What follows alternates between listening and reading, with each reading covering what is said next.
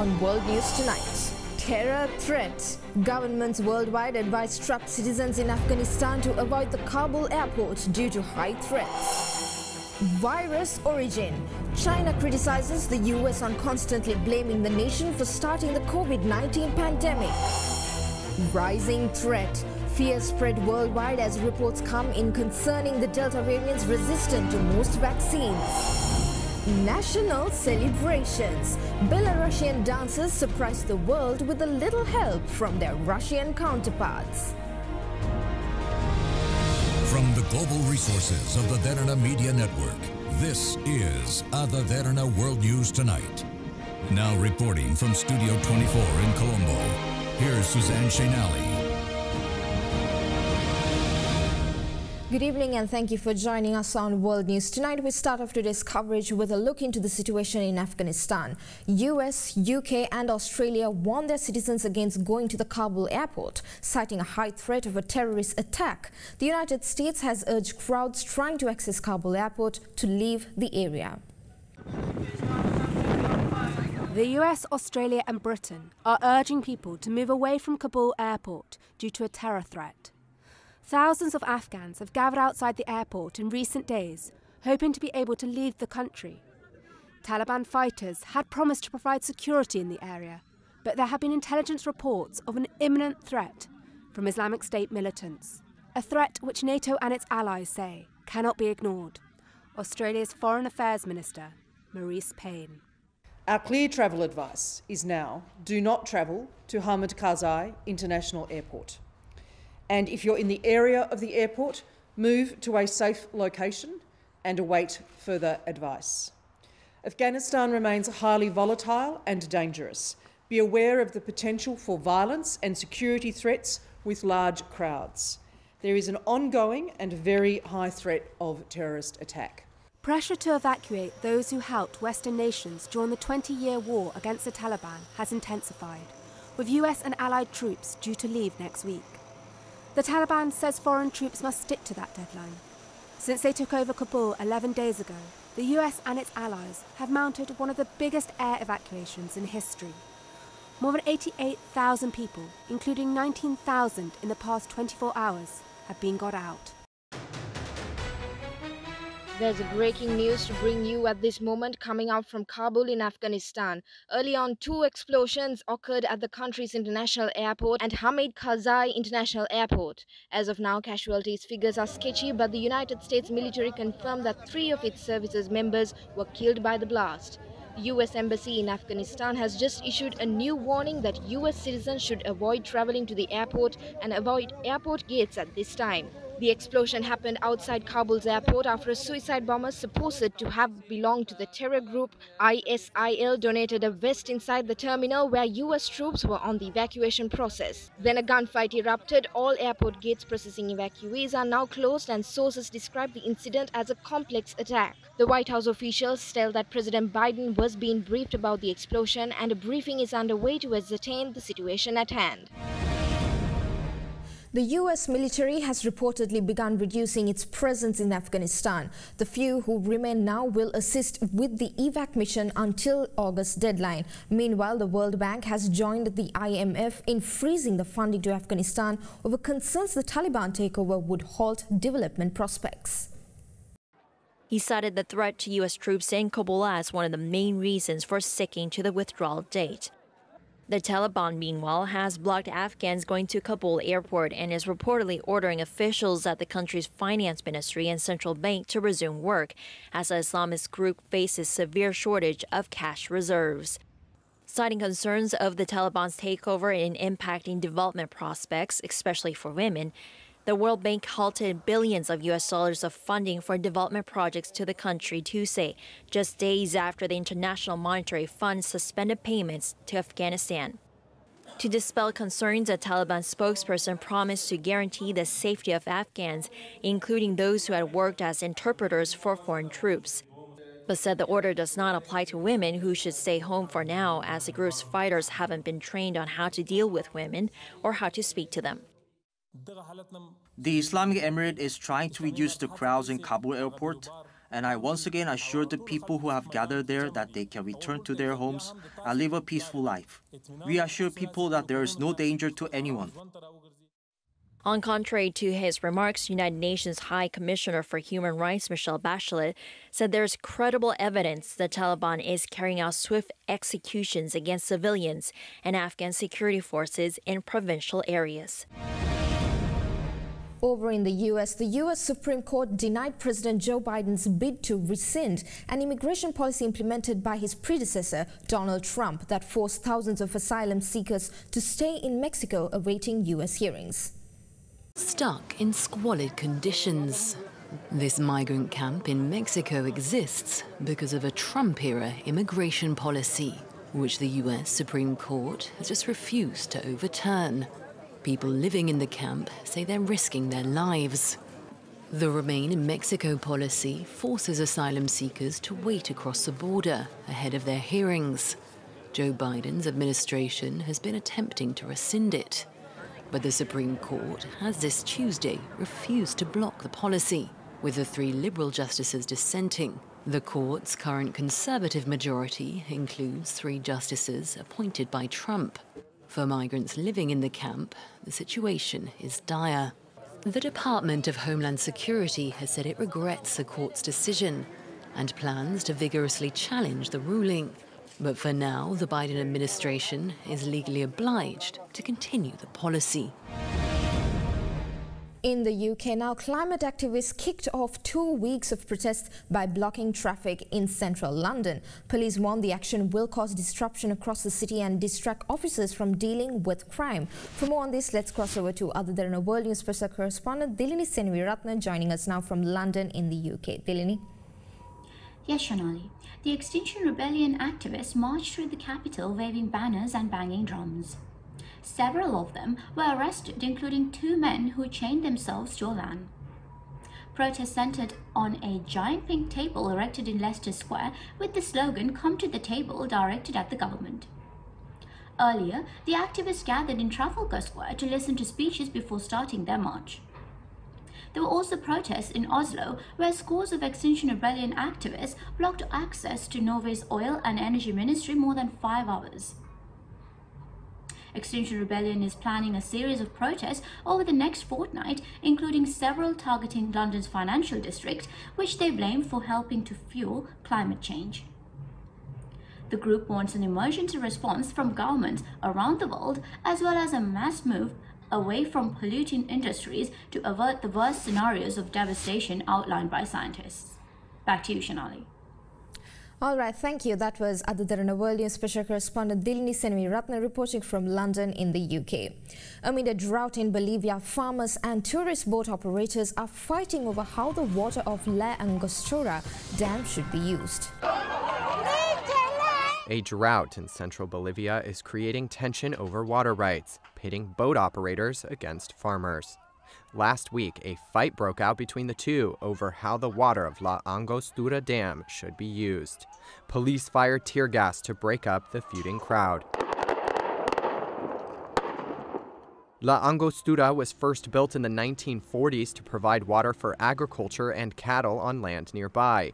But now, boat tours, fishermen, and restaurant owners rely on the artificial lake. Tourism has dropped due to the global health crisis and the country's low vaccination rates.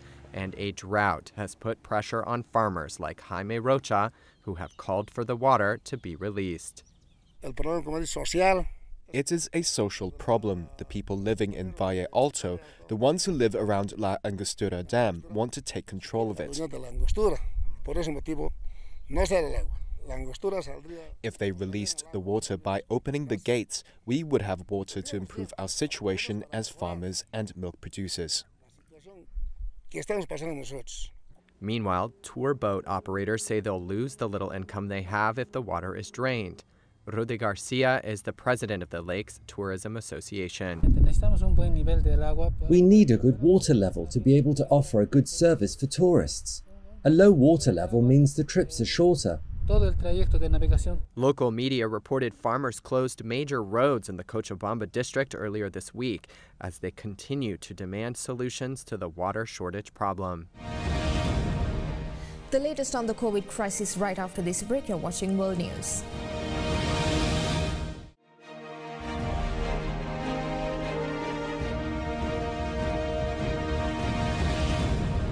Welcome back. In Central Asia now, China criticized the US politicization of efforts to trace the origin of the coronavirus, demanding without any evidence that American labs be investigated, ahead of the release of a US intelligence report on the virus.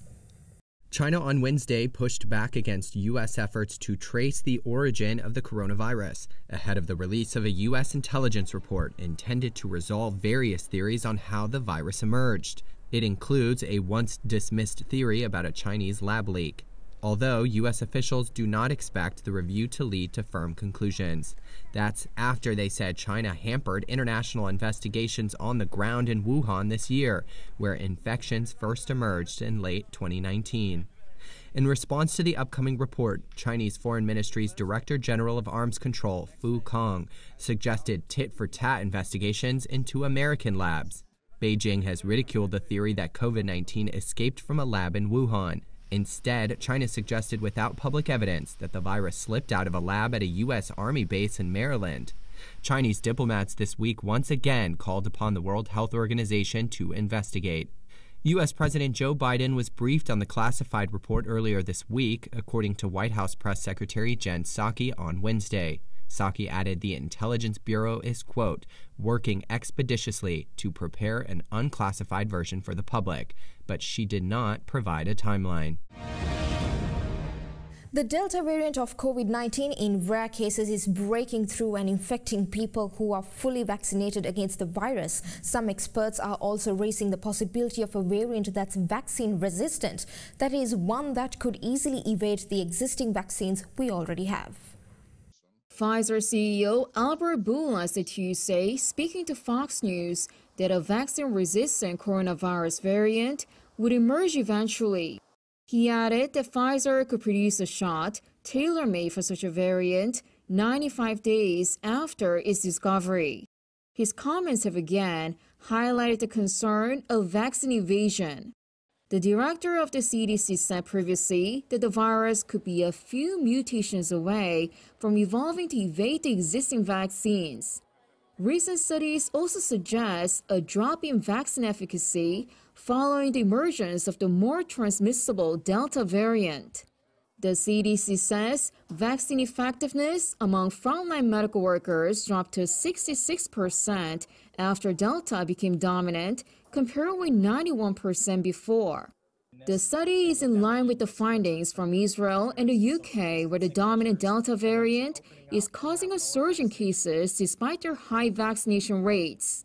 But all this has to be considered in view of the facts that vaccine effectiveness can wane over time and that the original efficacy estimates could have been inaccurate. And most importantly, how the mutation would unfold is largely unpredictable. Those efforts would include making it less likely for such variants to emerge. And since the virus mutates as it circulates through the population, those chances can be reduced through distancing and vaccinations. We have some good news for you.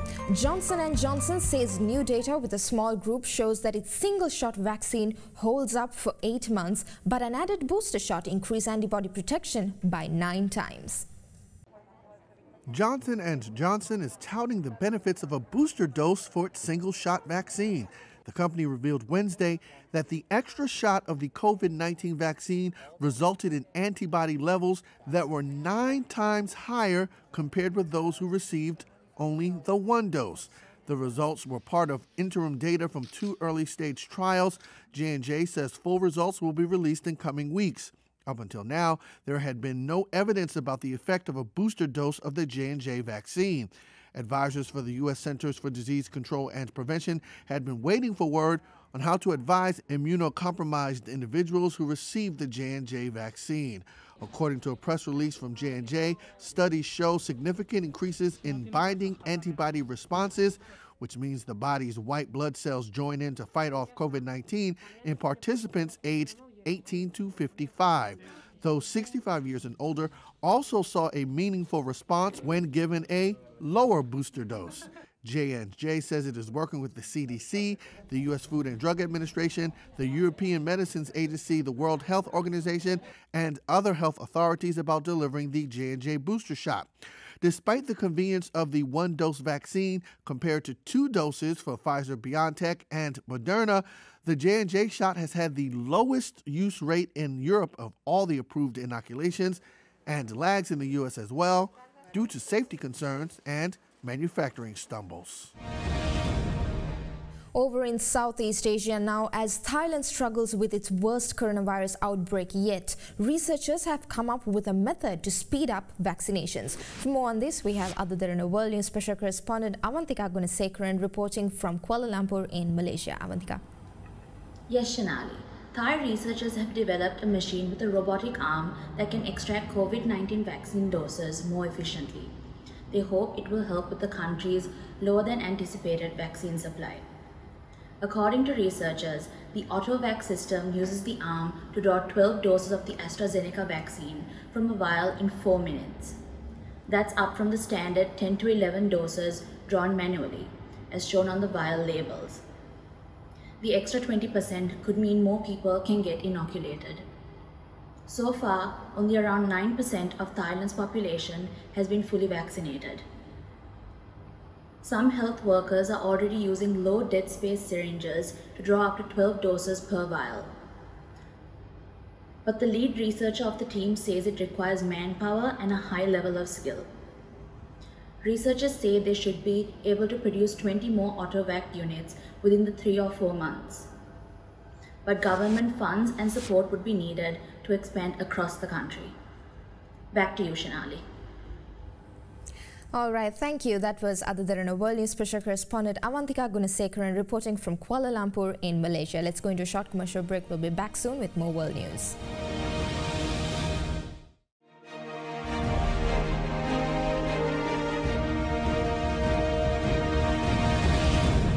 Welcome back, and for more news, let's take you around the world in a minute. Just a day after the Paralympics opening ceremony, Japan decided to expand its COVID-19 state of emergency to more areas as virus case numbers continue to surge. Prime Minister Yoshihide Suga emphasized while making the announcement that the priority is to maintain its healthcare system. New Zealand's Prime Minister Jacinda Ardern said the strict nationwide lockdown enforced to stamp out COVID-19 was helping limit the spread of the highly infectious Delta variant, even as the number of new cases rose. Roads turned to rivers in Colombia after swaths of the country were hit with a deluge of rain that flooded homes and caused rivers to swell over into local communities. New president tackles Zambia's unstable debt, lamenting that the national budget was overwhelmed by the cost of servicing it.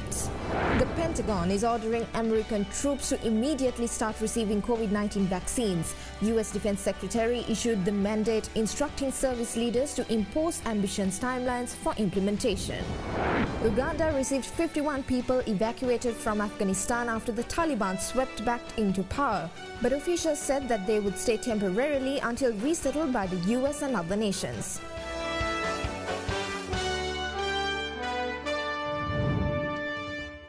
President Joe Biden asked big tech, the finance industry, and key infrastructure companies to do more to tackle the growing cybersecurity threat to the U.S. economy. The federal government can't meet this challenge alone. President Joe Biden called on the CEOs of Apple, Google, Amazon, Microsoft, and IBM to redouble their efforts to fend off ransomware and other cybersecurity breaches after a series of high-profile attacks on U.S. firms that hurt the economy far beyond just the companies that were hacked. The meeting in the East Room of the White House also included executives from the finance and infrastructure industries. Cybersecurity has risen to the top of the agenda for Biden after recent cyber attacks on Colonial Pipeline, which led to a run on fuel at gas stations across the U.S. Southeast, on meat processing company JBS, which affected U.S. food supplies, on software company Kaseya, which paralyzed as many as 1,500 businesses that used its products, and on network management company SolarWinds. The worst ever cyber espionage attack on the U.S. government which has blamed Russia for the breach. After the meeting, Amazon said it would make its cybersecurity training available to the public for free and that it would give multi-factor authentication devices to some cloud computing customers. Microsoft said it would invest $20 billion over 5 years to speed up its cybersecurity work, a 4-fold increase from current rates. Google said it was devoting $10 billion to cybersecurity over the next 5 years, but it was not immediately clear what, if any, of the figure represented new spending. And finally tonight, Belarusian delegation at the International Army Games 2021 near Moscow surprised the audience with a ballet show with a bit of help from Russian ballet dancers. During a tank biathlon competition, 4 dancers climbed out of 2 military vehicles to perform the Swan Lake Ballet finale on their armor. Behind the 2 pairs soloists of the Moscow-based Russian Imperial Ballet, another 4 vehicles were seen demonstrating some dancing skills as well, moving and rotating to the music. Tank biathlons is a military discipline invented by Russia's defense ministry to hone the skills of tank crews. Each year, tank teams from various countries take part in a friendly competition to determine the most skilled tank crew.